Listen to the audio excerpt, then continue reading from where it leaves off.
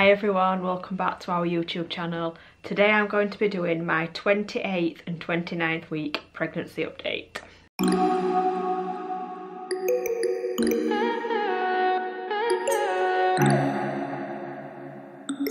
Right, so this week, well, over the last couple of weeks, I've had a couple of appointments. I had one with the midwife, which was at 28 weeks, and she took my blood. She did blood pressure, urine, just the usual midwife checks, check baby's heartbeat. Everything was completely fine. The heartbeat was 155 beats per minute, which she said was slightly faster. I think that it should be around 140, but it's well within what it should be, which is completely fine, and the baby was moving around quite a lot, so that's probably why. And I also went for my anti-D injection at the hospital because of my rhesus negative blood type, which I was absolutely dreading, I'll be honest. I remember it with Corbin. I remember it with the girls who had to actually have 2 injections. With Corbin it was just 1, and with this one it's just 1, it's a higher dose. And I remember it really hurting with Corbin. But this time it wasn't that bad because she told me to scrunch my toes up while she was doing it, and she just put it in really, really slowly, and honestly it didn't hurt at all. I couldn't believe it. It was mental. And then I just had to wait, I think 20 minutes in the waiting room afterwards to make sure I had no reactions, and then that was it, we could go. So that's them 2 appointments that I've had this week.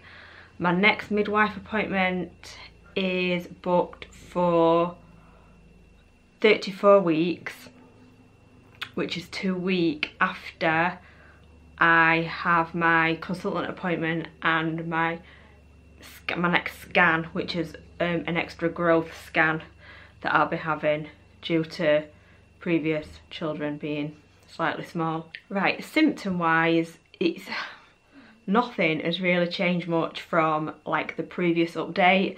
I'm still getting the dry skin. I'm still getting major heartburn. I did actually buy the Gaviscon, like, is that, I don't know what it's called, is it like advanced or extra strong, or I don't know what it is, but like it's the one in the pink bottle, and I don't think it's made much of a difference, to be fair. But yeah, I've still got that really bad.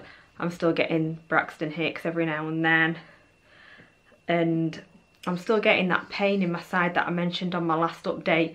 Like I'll wake up in the night and it'll be like a stitch pain down one side of my tummy. I actually had it today, but I had it this morning, not in the night, and it'll just maybe go on for like 10-15 minutes constant. My tummy's not hard at all when I'm getting the pain, and it just feels like a stitch, or like I've pulled something, and then it'll just go away, and then that'll be it. So I'm not quite sure if that is like round ligament pain or something like that, but I'm still getting that every now and then. Just trying to think, there's not really been that much else. Oh, when I went to the hospital to have my anti-D injection, she checked the blood that the midwife took a couple of days before, and my iron is slightly low. It's not majorly low, it's like kind of borderline. But she said, have you been feeling okay? And I said that does explain why I have been starting to feel a bit more out of breath again, a little bit dizzy. When we're walking around, like if we're going to town or something like that, I am feeling like quite funny and I have to sit down. So that could be that. So I've got some ferrous sulfate iron tablets that I've got to take 1 a day. I'm fine. I'm feeling so heavy now though. Like I really feel like I'm heavily pregnant now. Like my tummy just feel, I don't know how it's gonna get any bigger. Like I feel like I'm going to pop. Like like I don't know, like just so high up. I don't know how it's gonna get any bigger. It is crazy. I honestly feel so big now. One other thing I just thought I'd mention, I know when you're pregnant now you get offered the whooping cough jab.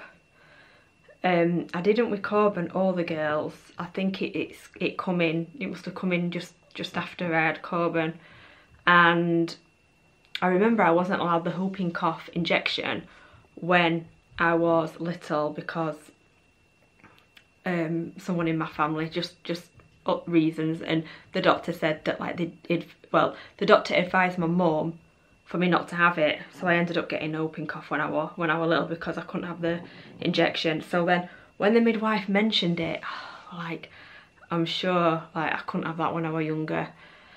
And I've been thinking about it, and because you have like up to, is it 32, 34 weeks that you can actually have the jab up to, or they recommend you can have it up to, I'm not quite sure. And I was gonna get another doctor's opinion and see if things have changed over the years and things like that, but I've just been thinking, to be honest, I don't think, even if a doctor said to me now, oh yeah, it'll be fine, it's fine now, you can have it, I don't know if I'd dare. I don't know if I'd risk it, because obviously back then there was a reason why I couldn't have it. Like, I don't know, so I'm just not gonna bother. I'm just not gonna have the whooping cough injection. So yeah, I've decided on that this week. And I think that's about it. I will just I just thought I'd show you this little wedge. I bought this quite a while ago now, but it's coming in so handy in bed on a night time. Like, people have them massive pregnancy pillows that like cover them and everything, and I've never had one. I've always just had one of these. They're from Mother Care. I think they're only like about £10, something like that, and I absolutely love it. It is just like a doorstop, a wedge for your bump, so like when you lie down you just wedge it in, and it is really good. And also, I mean, I got this as well, like just a long pregnancy pillow from Argos. It's quite long. And I use that as well, like I wrap it around my back and things, but this, like I'll wrap that around my back and then I'll just have this stuck in my bump, and it just relieves so much pressure. So I just thought I'd show you, because I like it. Yeah, I'll just go on to baby now. I'll bring up the apps. On Baby Centre app, I'll just pull that one up. It says at 29 weeks,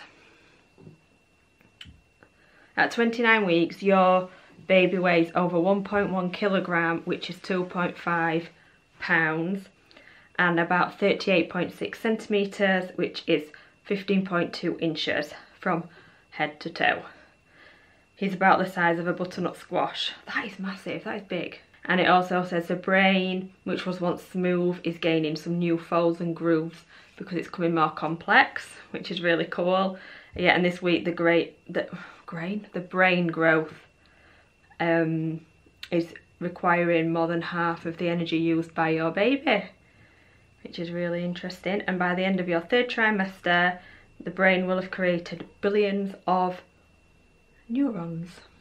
So that's on that one, and then I'll go over to Ovia because I think this is really cute. It says this week your baby is the size of a New English cottontail rabbit, which also looks really big. Look at that. A Barbie convertible car. Fruit and veg, let's see what this one brings up. Oh, a pineapple. I think that's it. And if you've been hearing anything while I've done this video,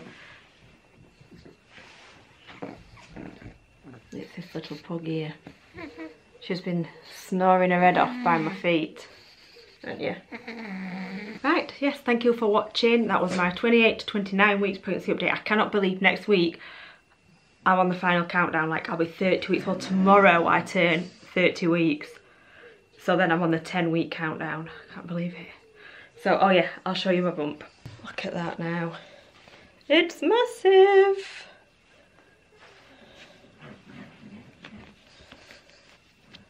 My goodness, you see what I mean about how big it's just so big. Look at the tattoo now. I told you this would be interesting. So that's it. Thank you very much for watching. Please like, comment and subscribe. Oh my goodness. Thank you for watching. Please like, comment and subscribe, and we will see you in our next video. Goodbye.